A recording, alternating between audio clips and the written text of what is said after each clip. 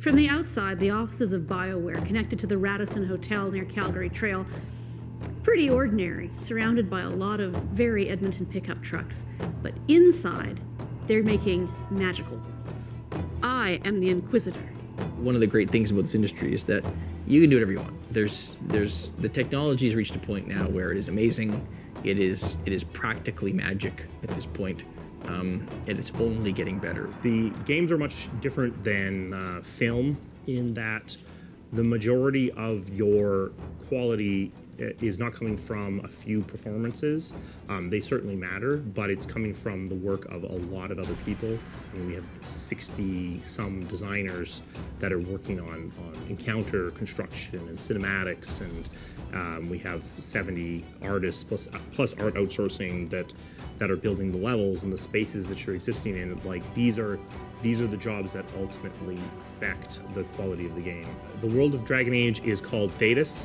So the first Dragon Age came out in 2009, so just over 5 years ago. It started being worked on, probably 6 years before that. This is a franchise that's a long time in building. The world is beautiful. It responds to what they do. Their choices and their actions matter in the world. There are things you can do in Dragon Age, as an example, that you just can't do anywhere else, and you can't see and experience anywhere else. Well, so I mean, this was always been our goal from the beginning of this project, was to bring exploration back. Our games were much bigger. What we wanted was something that was open, where you had lots of room to explore and see the world and immerse yourself in the space, but also still have a core narrative thread that guided you through the experience. So we believe very much at BioWare that player choice is fundamental, and that as a maker of role-playing games, we do our best to give you a role to play.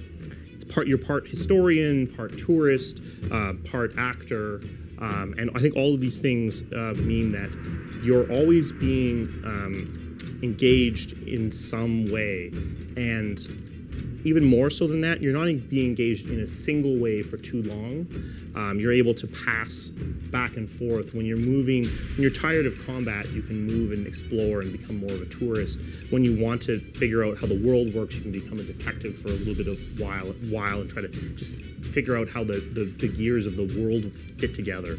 I think because of that, you're able to just immerse yourself more deeply. It's more like going on a 1-week trip to Europe than it is going for a 1-day trip to Las Vegas. When we really succeed, we are offering a level of agency that is beating and surpassing what you get in real life. I personally hate it when people stand around and talk about how this is all new and everything. No, this is, stories and such are timeless. We've been doing this as human beings for thousands, tens of thousands of years.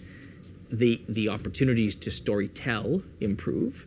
The opportunities to do that in new and interesting ways improves. But I don't like it when people tell me that even what we do at BioWare is unique or anything. No, we're just doing what people have done for millennia, just using the technology we have today. We've come a long way from cave paintings to immersive video games, but it's a surprisingly short distance from the Radisson Hotel to the world of Thedas.